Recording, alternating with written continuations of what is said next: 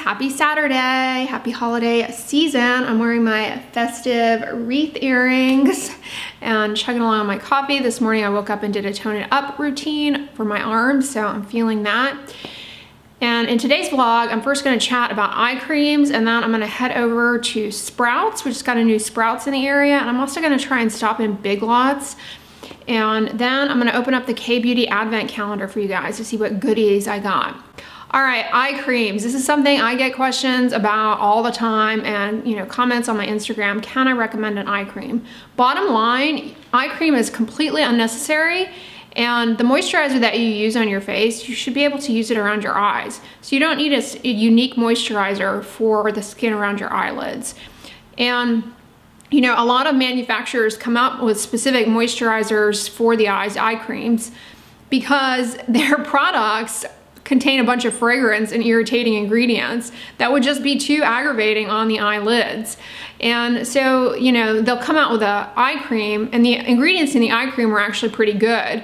But in reality, they should have just put those ingredients and taken that eye cream and put it in their regular moisturizer, made that their regular moisturizer so that people could use it all over the face instead of this nonsense of having something that's, likely to cause irritation for people, aka heavily scented moisturizer, and then having to have a separate product that you buy to not aggravate your eyelids. It's ridiculous. So bottom line, you don't need a separate moisturizer for your eyelids. I know a lot of people, especially when you get in your wiser years, you find that the skin around the eyes, wrinkles are more noticeable. Still, just using your basic moisturizer to that area is just fine. I mean, eye creams, sometimes they're richer or thicker, and people find that their eyelids are more prone to dryness, and so that richer, thicker formulation they prefer for the eyelids, and that's fine. It's not like, if you enjoy eye creams, that's fine. I can relate to that. I understand, but I'm saying, like,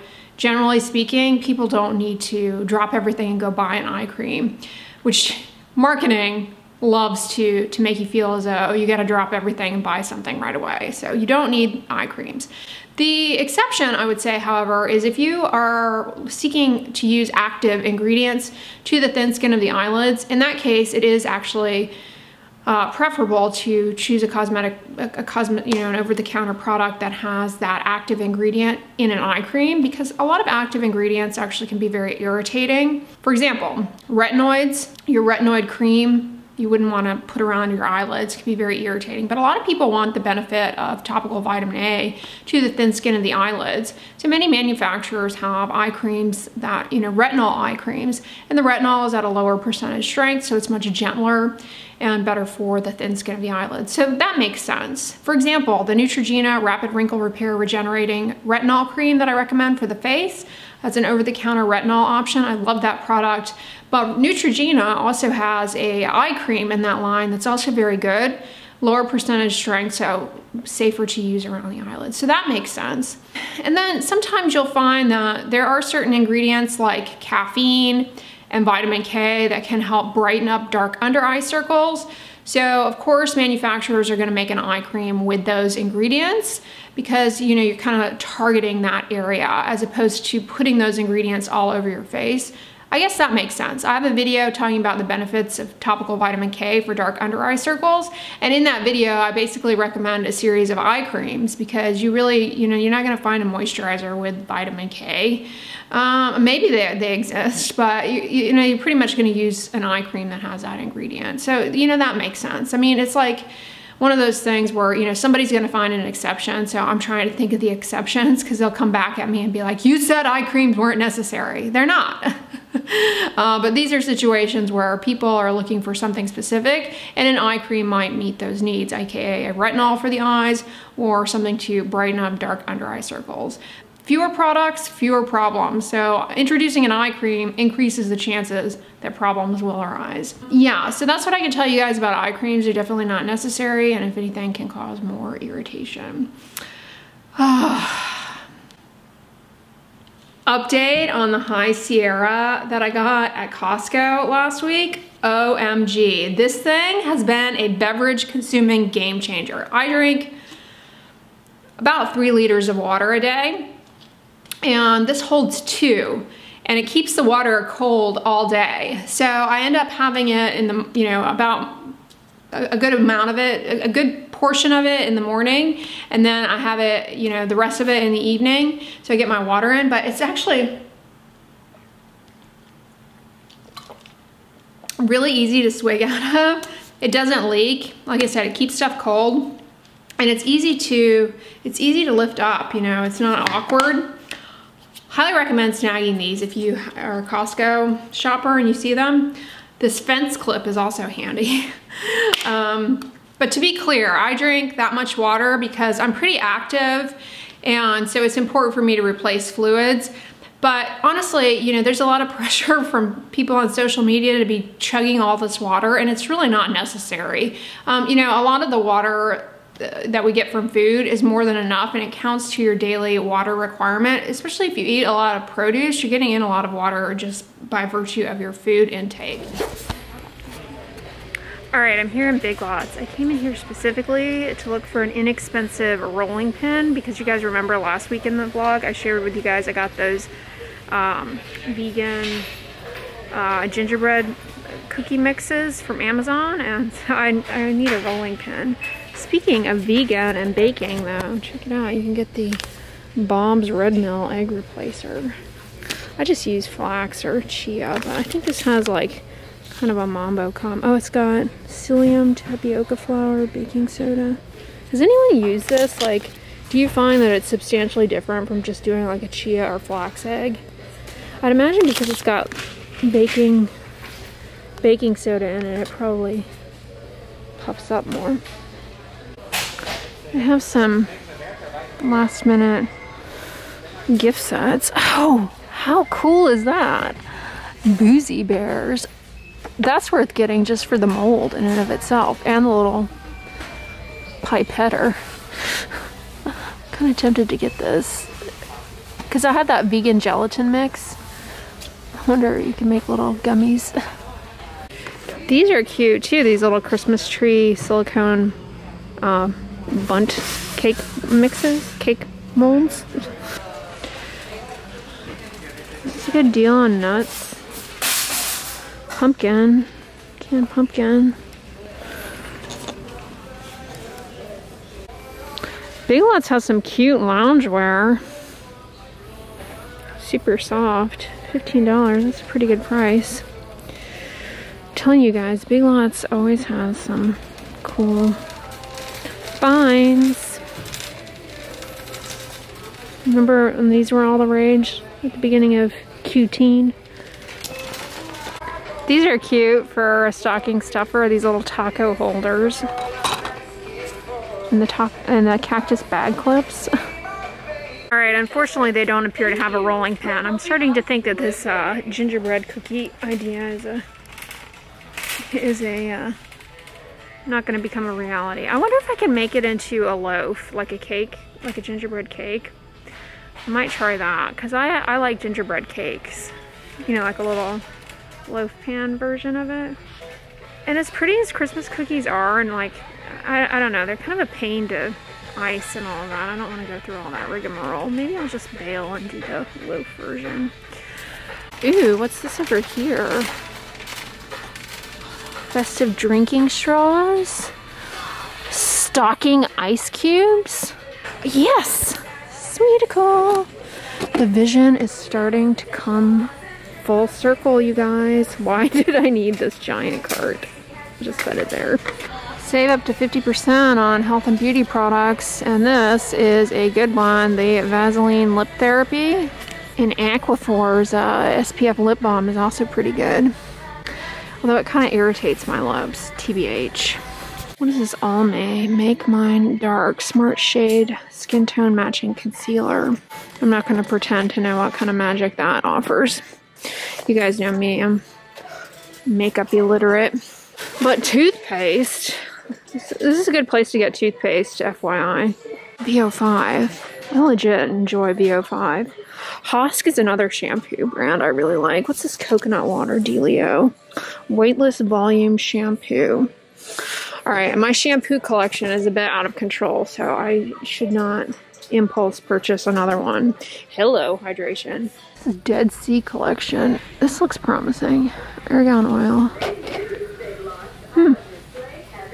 What is Bio Expert? This looks like a dupe for something expensive. This is Pro Series Natural Botanical Oils. Revitalizing Control. $3. Ooh, they got Cantu. I think we chose to come here on a good day. We've kind of hit the jackpot of Big Lots. It's hit or miss, but when you hit good. Speaking of hitting jackpot, I'm seeing some very, very high profile products here. I adore the Banana Boats Simply Protect line. The Kids is great. It's mineral, there's definitely a cast, and it is a little sticky. Is this the Copper Tone Defend? Yes! This is a fragrance-free one. Yes! Love this. This is great if you have oily skin. Let's check the expiration date here. Expires 2021. Yeah, I don't know. I would just buy a fresh tube. It's pretty inexpensive at Baseline. You can get it at Wally World. I kind of need a new tree bag because I got that mini tree. Should I get this? That doesn't look like a very sturdy one. Although it just sits in a closet all year, so like it's not like it needs to be industrial strength or anything. But you know the boughs, they kind of poke out and they might rip the bag if it's too cheap. There's a rolling tree bag. Decisions. I don't know that I need to spring for $9 extra just to roll it because that little tree is so... I should be able to lift this body bag up. I am hitting the jackpot here. Big Lots has a nice selection of ice flavors, which I'm hooked on, and I have not seen this yet. The cranberry frost. Add to cart. Toast bites. All right, let's check out the new Sprouts. I'm excited. This formerly was a Toys R Us, and I have to say, from the closing of the Toys R Us to the opening of this was not that long of a wait time. So congrats to whoever navigated the bureaucracy that made that happen. Aren't these adorable? The Whoville tree. I love those. They're so cute. I also like these little Euro holiday trees. $6.99. That's not a bad price. Yule log. Reinvent your fire. Lights with one match. Quite the selection of kombuchas. It's been a while since I had kombucha, but this Wild Tonic blackberry one looks good. Oh, it's got honey in it. Boo. Buy one, get one half off on Cedar's hummus. Ithaca hummus. Lemon beet. That sounds good. I had a beet hummus once before and it was really tasty. I'm not like a huge hummus fan. Like if I want it, I just make it because it's so easy. So I don't really buy it that often. What is this? No egg salad. Just like tofu and cool. Got a little, this is handy. You have a little quick grab kind of deli foods here. It's by the Cedar's brand they've come out with. I'm glad to see that. And then of course Sprouts has some of their deli stuff here. Oh, I love stuffed grape leaves. Are those plant-based? They look to be. Has anyone had green slice veggie dogs? Aren't these cute? Little vegan snack packs. It has a little vegan cheese, cranberries, and almonds. That's cool. Brekkie overnight oats. Wow, and Cedar Lane also has a ready-made green bean casserole that's vegan. Cedar Lane is coming in for the vegan representation on non-hummus items. Sprouts has vegan gummy worms too. Whoa, and Cedar Lane has these simply plant-powered frozen meals. Vegan lentil shepherd's pie, enchiladas. Those aren't vegan there, but cool. Are these vegan? Performance Kitchen, yeah. Hawaiian unfried rice, SoCal kale and bean. I'm humming to try and drown out the cauliflower rice, everything nice. Oh, Purple Carrot has meals here. I was doing their meal kits for a while and they're really good. Well, hey guys, I'm back from my little outing to Big Lots and Sprouts. It was successful. I didn't get really anything. I don't really need anything as far as groceries, but I did pick up a few items, and then of course I got some stuff at Big Lots. So I'll show you guys what I got. So I snagged the tree storage bag, as I said, for my new small tree. They had gift wrap on sale, 20% off, and I needed some little gift bags, so I got these. I thought they were cute, and it comes with some tissue paper, 10-pack. That was like under $3. And I also got some gift bows. This is why I went in there originally for the rolling pin, and I lucked out. That was $7.50, which I guess isn't cheap, but I like that it's silicone. I think that'll be good for these. I imagine they're gonna be sticky, that dough, the cookie dough. I also got this bag of flour because I need to dust out my surface to roll out the cookie dough, and I don't have any basic flour because I don't do that much baking, and I pretty much bake with alternative flours most of the time, so I snagged that. And I also got, as you guys saw, this cranberry frost flavor of sparkling ice. So nice. And I got this cute little carnival squash at Sprouts. I thought he was festive. I'm gonna see what that's like. And I like the GL Hughes as a sugar-free barbecue sauce, but I saw they had this Kinder's brand of zero sugar barbecue sauce, roasted garlic. It's sweetened with monk fruit. Yeah, Lo Han fruit extract is the same as monk fruit. And it also has allulose in it, another zero sugar sweetener. I look forward to trying that. Roasted garlic sounds good. And I snagged these naturally colored sugar, decorating sugar for the cookies. They are colored with spirulina extract, turmeric, and vegetable juice. I've been wanting to try the Enlightened dairy-free ice creams for a long time, and they don't have them at Kroger ever. And they had quite a selection there, so I figured I would try the chocolate almond. And then I saw this rice broccoli. You guys know how much I love broccoli and how much I love rice cauliflower, so I snagged that as well. All right, y'all, let's do it, do it, do it. I think we left off with, we finished day 6, right? Yeah. What do we have here? Looks like a lip tint, Moonshot Tint Fit Shine in the shade Moodberry.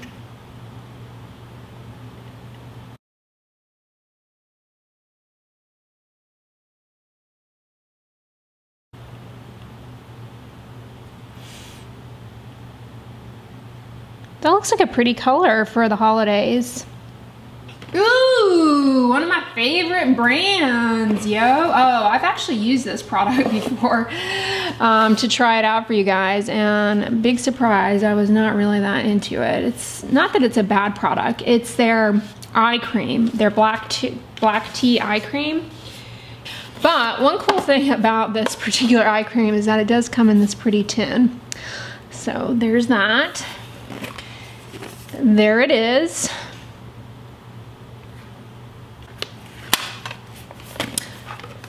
How about I gift this to one of you guys, since I already have one that I've opened and used to try out, and you know, I wasn't such a fan. So how about I gift this to one of you guys? Just comment below if you would like to try this product, because otherwise, you know, it's not bad. It's actually just fine. It's got ferment extracts in it, which are rich in humectants. It has shea butter. It's actually really nice. And then it's also got beta glucans, wonderful humectants. Day 9 looks like, ooh, is this some peeling foot mask? You guys know. Yep, it sure is. I kind of want to try this, you guys. Even though I have a video on not using these, well, I mean, just use the carousel foot ointment. Check out my video on these peeling foot masks. But I do kind of want to try this. All right, day 10.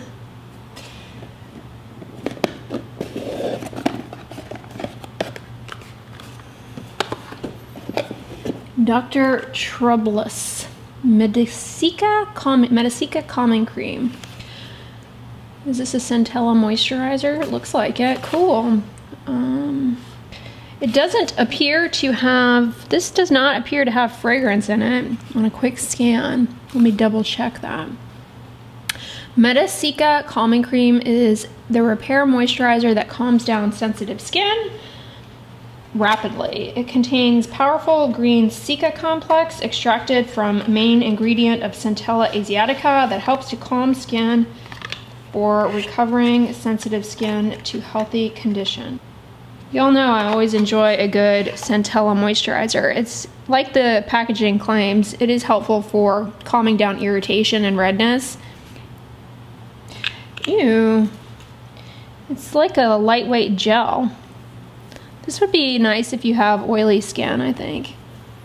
Ew, I like that. Tomorrow I'll open up day 11, 12, and 13 for you guys, and we'll see what else we get. So far, you guys, yet again, the YesStyle Kbeauty Advent Calendar has been a win. I've gotten actually a lot of good products in this.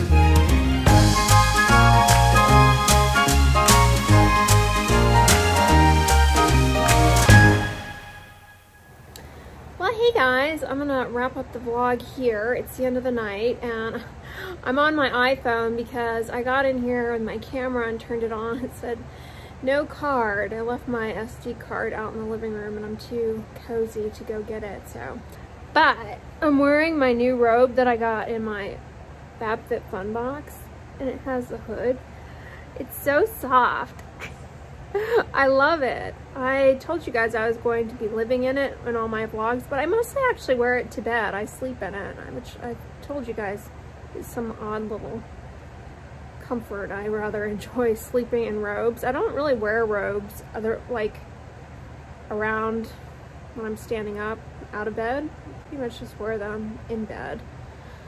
I don't know. It's so soft and cozy. I can't remember what this brand was, but yeah. Really nice. I'm gonna read my book for a while, but anyways guys, I hope you are having a wonderful weekend. If you made it this far in the vlog, I greatly appreciate it. And if you like this video, give it a thumbs up, share it with your friends, and as always, don't forget, sunscreen and subscribe. I'll talk to you guys tomorrow. Bye.